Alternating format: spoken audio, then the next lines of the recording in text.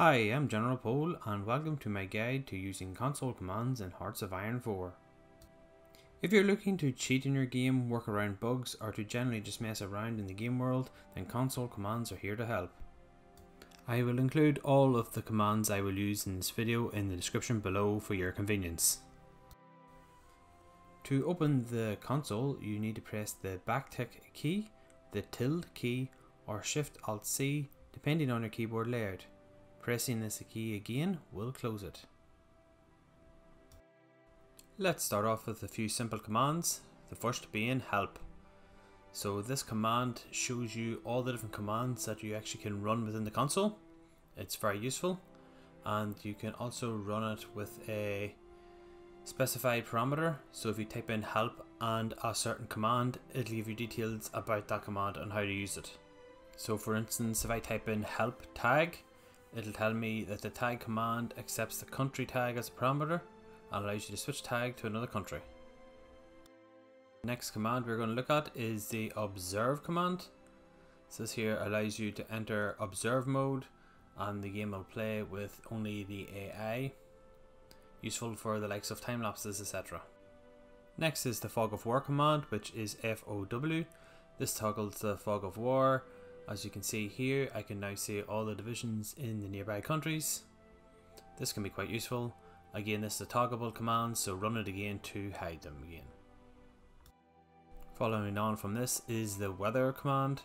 This merely just turns off the weather simulation, and it is a toggleable command as well, so running it again will turn it back on. Some of these next commands are a little more complex. They use different parameters. But to start off, we are going to use the command tdebug, and what this does, it enables the tooltip debugging mode. This is very useful as it allows us to see different information in the game, like the IDs of provinces and equipment and states, which is very useful for the commands that we are going to look at. The tag command allows us to switch between the different nations in the game. So simply type in tag along with the tag of the country you wish to play, such as BEL for Belgium, and you can see now we are now playing as Belgium. So I'll just quickly switch back here to France. Okay, next command is the tag underscore color command. So what this command does, it changes the color of your nation. So what you need to do is type in tag underscore color, the tag of the country, and then the color you wish it to change that in RGB format. So you can see here I've changed France to a dark blue. For this next command we need to have a leader or a general selected, and what it is gain underscore XP, and what this does is give XP to that selected general or leader. So these next few commands are quite straightforward to use. The first is CP for combat power, and this is followed by the amount you wish, and you can see there I have received 100 combat power.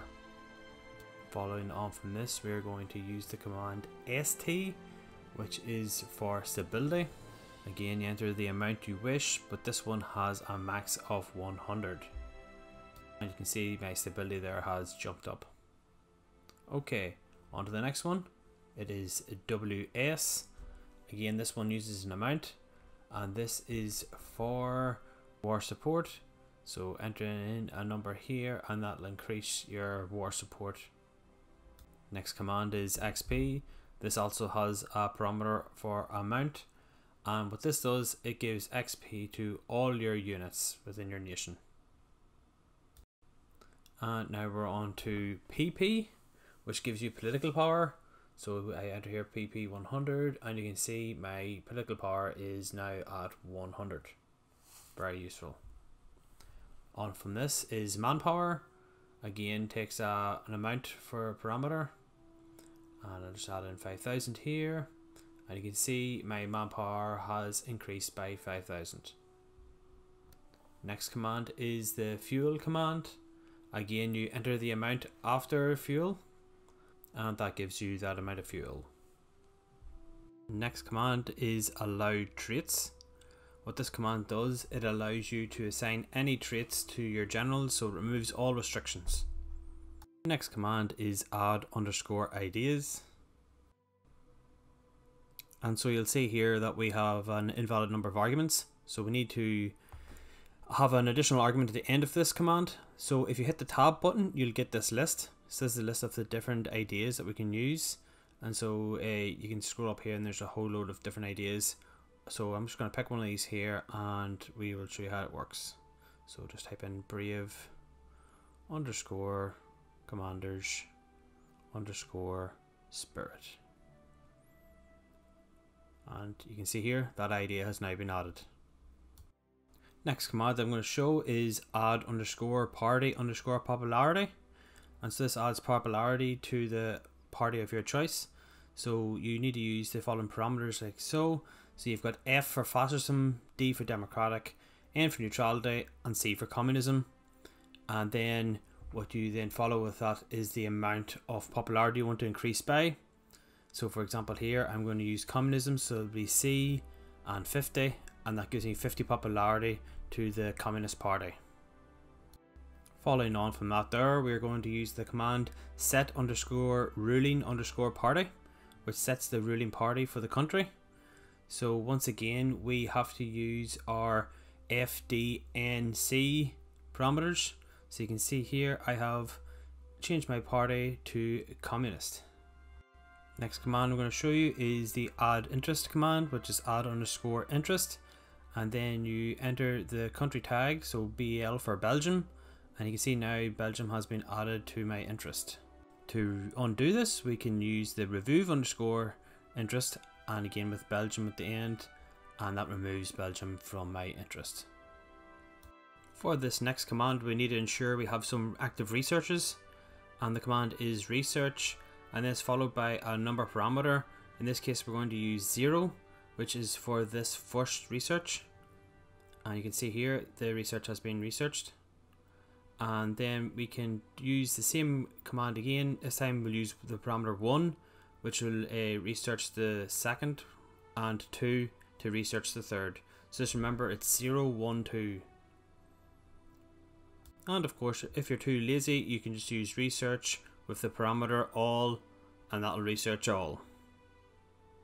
Next command is instant construction, all one word, and this does exactly what it says. Everything is built instantaneously, and it is a toggleable command, so you enter it again to disable it, and just be aware that this also affects the AI too. Next up we have instant training, which is similar to instant construction. All units are trained instantaneously, and again this affects the AI too. The next command is focus.autocomplete, and what this does, this allows for instant completion of the national focuses. So it also affects the game's AI, so use with caution.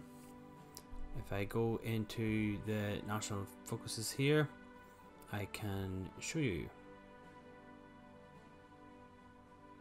So you can see here, selecting this here, hit start, instantaneously it is completed. Next command is the focus.nochecks, and when this is enabled it ignores any requirements for the national focuses. Following on from this we have focus.ignoreprerequisites, and so what this does, it ignores any prerequisites for the focus tree. So I'll quickly demonstrate this by going back into national focuses, and you can see I can check the focuses that are further down the tree. I don't have to pick the ones that are before. Okay, next we're going to look at some equipment and units related commands. The first of these is the add _latest _equipment command, and this gives you an amount of the latest piece of equipment you have unlocked or researched. So in this case here I use 5000 as the parameter, and I've been granted 5000 of all equipment types. Next is add _equipment. This uses two parameters, the amount and the equipment name. So I'm entering in 500 here, and then for equipment name I'm going. to put in infantry underscore equipment underscore 1. Command is prevent underscore operative underscore detection, and what this command does, it means that your operatives and spies won't be detected anymore. This is a toggleable command, so running it again will reverse it. So the next command I'm going to show you is the delete all units command, and so this uses the nation tag. So if I type in delete all units followed by F or A for France, this here will then delete all army units belong to France. So if I run the game on here, you can see automatically all the units disappear, they've all been deleted. Okay, so next I'm going to show you some commands that are around diplomacy and war. The first of these is the civil war command. So just type in civil war, and this takes two parameters. The first is the ideology and the second is the country tag. So in this case here, I'm going to put in fascism. You can also use democratic, neutrality or communism, followed by the country tag, which I've used as Belgium. And as you can see here now, Belgium is now in a civil war. So the next command I'm going to show you is allowdiplo. And so what this command does, it allows you to use any diplomatic action. So you can see here with Belgium, I can basically select any option here. Normally these have to have specific requirements fulfilled. And actually, just to demonstrate this, if I go back into Belgium here, I can declare war on them straight away. As you see, I'm now at war with Belgium. And that leads me to our next command, which is the whitepeace command. This takes two parameters, which is the two nations that are at war. So in this case here, I'm going to put in BEL for Belgium, F or A for France, and that there will establish now a white peace between our two nations. The next command is yesman. When toggled on, the AI will accept any diplomatic offer that you send them. So to show you, I'll go into somebody who doesn't like me, so Belgium won't do, Germany, that's more like it. And as you can see, they'll accept anything that I will send them. Again, you can toggle it off by running the command once more, and you can see here the effects of that. Okay, the next command that I'm going to show you is the annex command. So this here takes a parameter for a country nation, so type in annex, and in this instance I shall annex the ever neutral Switzerland. So that's SWI is their tag, and as you can see, Switzerland now belongs to the French. Following on from that, there we have the puppet command. This takes two parameters, the puppeteer country and the puppet target country. So in this case here, we are going to put in F or A for ourselves and SPR for Spain. You can see Spain is now our puppet. The next command I'm going to show you is the setowner command. So what this does, it sets the owner of the state you've selected. So I've selected Württemberg here, put F or A for France, and now I own that state. Similarly, we have the set controller command. So with it, it works on a province level. So if we select a province and run that command, and again put in F or A for France, now that province is controlled by France. Next we are going to use the add core command. So for this one here, we need the state ID and the country you want to add that there state to. And then so we'll type this in here. So we will add underscore core. The state ID is, what was it again? 158. Okay, yeah. So 158, and then F or A for France. And now we have a core on that state, which I'll just show. So just click on it here, and you can see now foreign claims, we have a core on it. The final set of commands I'm going to show you are the nuke command, which takes an amount parameter. So I've just added here 500 nukes to my arsenal. And the next command I'm going to use is the debug_nuking. And what this allows is you to nuke all provinces. So let's go ahead and demonstrate this here. So if I click on any province here, you can see that I have the option to nuke it. Doesn't matter what province it is at all, I have the option to nuke it. So let's go nuke Berlin, select Berlin, nuke, and yeah, so a bit of fun to end this video with. Now this was just a small selection of the console commands that are available in Hearts of Iron 4. You can find more on the console commands page in the Hearts of Iron wiki. I have a link included in the description below. If you enjoyed this video, please hit the like button, leave a comment below, subscribe and click the notification bell. Thanks for watching.